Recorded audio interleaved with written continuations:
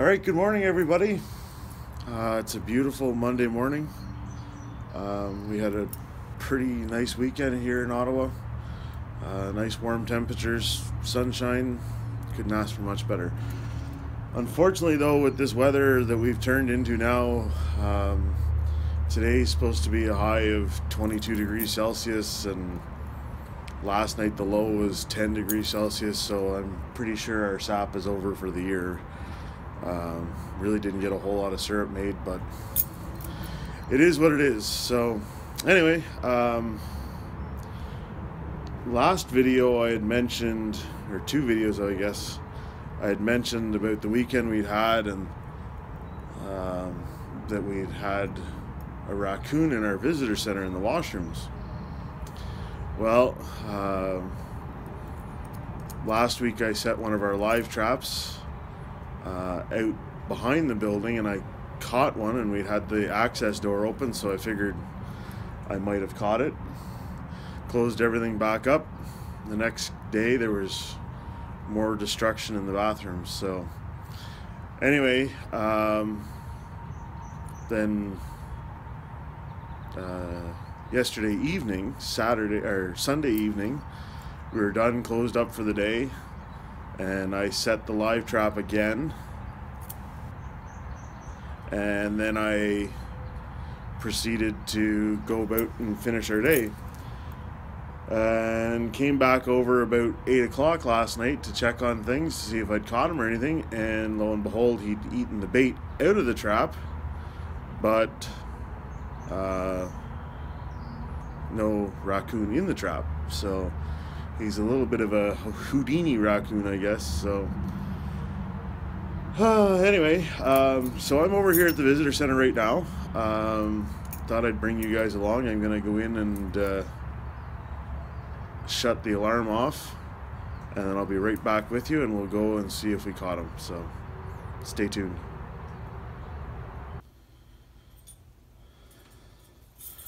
Alright, so we're now in our visitor center area. I don't know if you guys have even seen this. Maybe Maddie and Marissa were in here. But anyway, this is our visitor center where people come in and pay their admission, and this door here leads to the back where the washrooms are.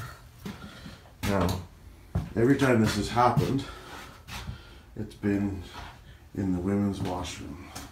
So I'm going to open this door to outside just in case he's just walking around in here, in case he decides to go for a walk. And let's see what we came up with. Oh, look at there.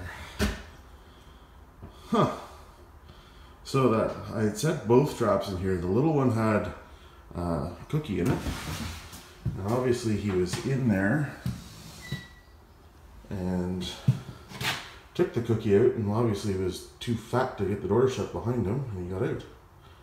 Then he went into the other one where he is currently caught, and there was a piece of bread with peanut butter wired to the bottom of it, so he couldn't just take it away, and obviously he tripped things. So yeah, so you can see he's a pretty good size of a raccoon.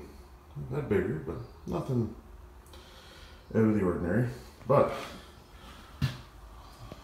that is the hole he's coming through, and you can see the mud and footprints all over the wall, and that hole at the top there is about 3 inches wide and 9 inches long, and he's been coming through there, and I don't imagine he's been real happy because he's been locked in here, and that access panel where he was coming through leads up into the attic, and then it can go down into the basement as well. So anyway, we'll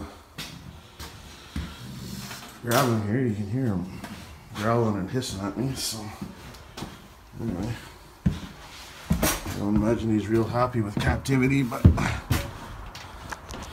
anyway, so we're gonna throw him in the truck here, and I'll take him out back and get rid of him, because I really don't want him coming back around this area here, and we've been having more problems at the barns with raccoons as well, because we lost some more chickens and stuff, but Anyway, now out in the daylight, you can see our little friend here that is been causing us tremendous amount of grief. But she's getting quite the little set of claws on them. They're handy little rigs. So anyway, thanks for watching, guys. I appreciate it, and we'll talk to you again soon.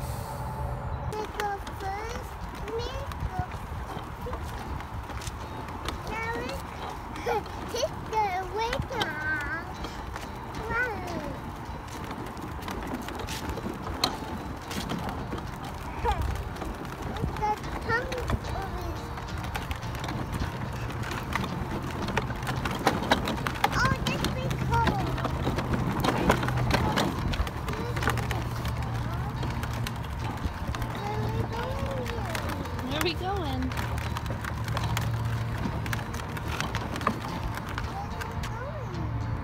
What are you driving?